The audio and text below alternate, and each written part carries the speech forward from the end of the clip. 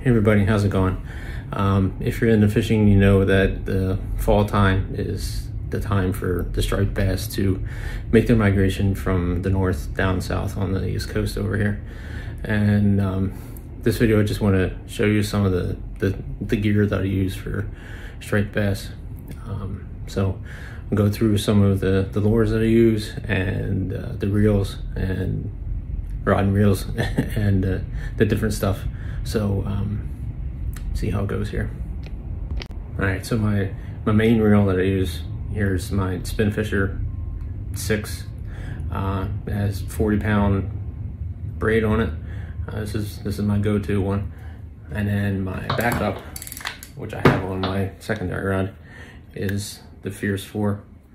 Same thing, but it's a little bit, it's not as sturdy, but it still gets the job done. So then these reels up here, I pair with the rods. I'll show you in a second. So we got these rods here. They're the same length. They're 7/6, medium heavy. This one here was the latest one that I built. I only used it once so far.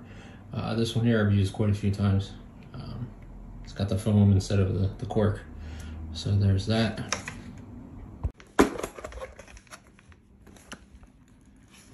So these work very well most of the time.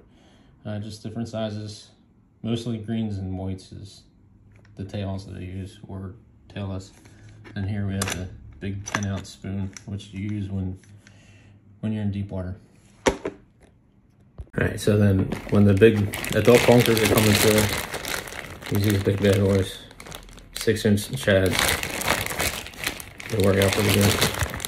So here you see I got a 4-ounce big head on there. Find it somewhere. And last couple of years, this has been my go-to right here. So this is a 6-inch skinny shad.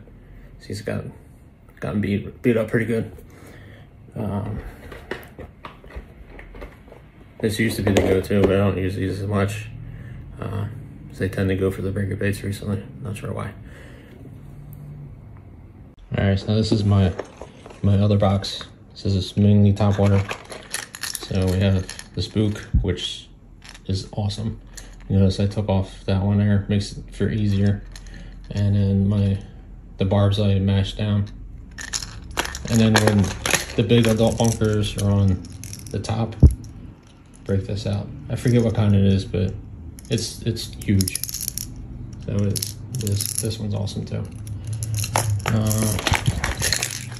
Tried this, that doesn't work very well. At least not from a boat. From the surf, it might be awesome. It's supposed to look like a bunker, but I haven't had any luck on that one. And of course, you have the bucktails. Different kinds here, but they get the same thing done. And then the Spro bucktails. These ones have done really good too, especially the ones with the tail here. And occasionally catching one pink. So this is my go-to lures.